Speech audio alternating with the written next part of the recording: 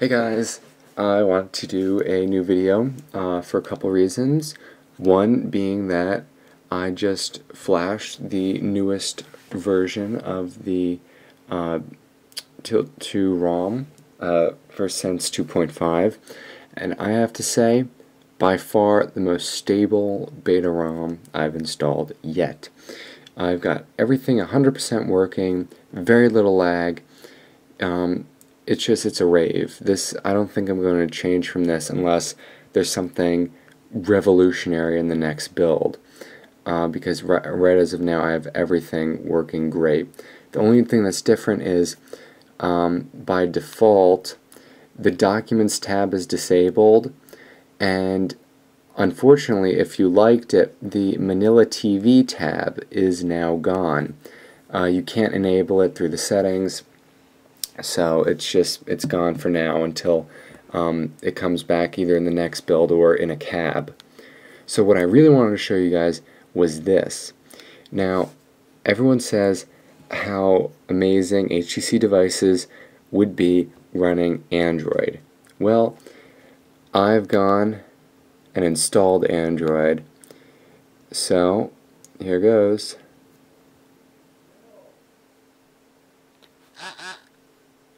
Now, the one thing I did notice was that when in the Android build, the battery doesn't give back proper feedback. So if you plan on using the Android OS for any extended period of time, make sure your phone is fully charged before you take it out, because I don't know, well, this is actually my first reboot into the OS, so maybe the battery information will have changed to the proper current information, or maybe not.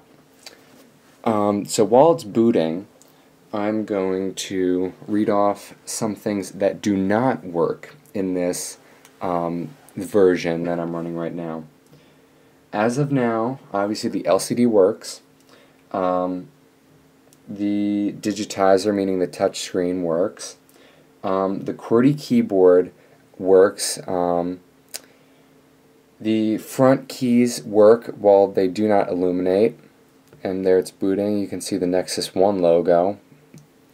The volume keys work, the stylus sensor works, and the stylus sensor actually, because the accelerometer doesn't work in the phone, they programmed it so when you pull your stylus out, it will rotate the display. The light sensor does not work, proximity sensor does not work. The new version of this build, the zoom slider works. Front-facing camera, if it has it, it does not work. The rear camera does not work. The LEDs, which these LEDs and I guess the top LED here, does not work. Wi-Fi does not work. If you enable it, it will crash and do a soft reset back into Windows Mobile. Bluetooth does not work. FM radio does not work. Voice calls work. Haven't tested it though. Oh, and there the device booted. Just finishing up here. 2G, 3G data work. SMS and MMS works. The SD controller works because it's actually running off the SD card. It's not off the internal memory. Power saving does not work. Battery control does not work. The front speaker works. Rear speaker works. AGPS does not, or GPS does not work. AGPS does work. USB connecting to computers does not work. Suspend resume, which is this lock screen. I don't know if you can tell, but yeah, there we go. The backlight does not turn off. So while the screen does go black, it will not actually turn off the display completely. Vibration does work, and internal storage does not work, and native booting does not work. What you can do is you can have there's a cab option that is a dual boot system, so when you turn on the phone from a cold it's dead, it's off. You get a boot chooser whether you want to choose Android or Windows Mobile. I didn't install that because I don't find a need for that. I use Android as a toy, really. So let's unlock. Everything looks very nice. There are a few other things I noticed that didn't work that they didn't mention, is like the voice search. It says audio problem. Don't know how that's going to be fixed, but yep, that's that. This stuff looks like got something called P Terminal that was pre-installed. I guess it's just a terminal application. Notification bar, that works. I got an email earlier when it was syncing when I first set it up. I'm not going to show you my personal Gmail or my contacts, but they work, and I'm using Google Sync to synchronize them. When you hit the talk key, it brings up the call log, but you can always go to the dialer here. You're going to have to get used to it, because in Windows Mobile you hit the end key and it goes back to the home button. Here, if you hit the end key, it's going to lock the display. This button, the sleep-wake button, which would usually be to lock the display, if you hold that down, it goes into an application switcher mode.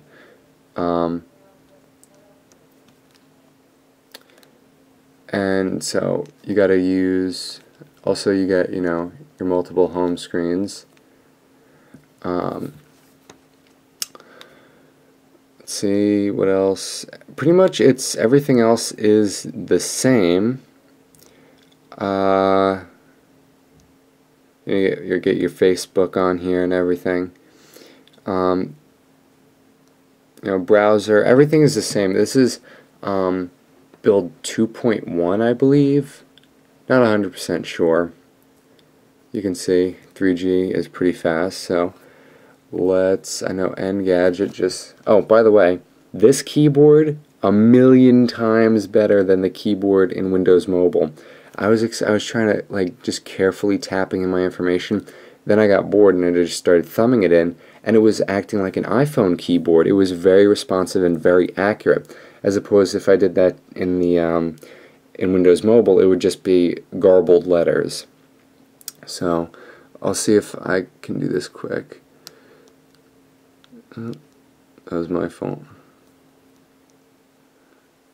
Gadget.com. Go. Hopefully it won't load the mobile version. It'll go. And it's loading the mobile version. Bolin Gadget Experience. Let's see it do its thing.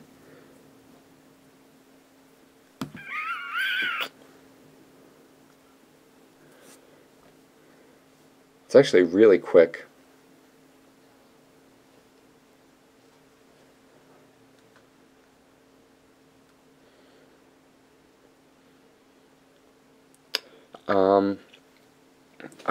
I'm going to keep you posted on the Android builds, also along with the Sense UI builds, because I'm really excited about Android. If Android comes to a functional standing, I will definitely be using this. I'll load the bootloader onto my phone and use Android as my main operating system and but get rid of Windows Mobile. So I'm going to cut it off right here, and I'll keep you guys updated.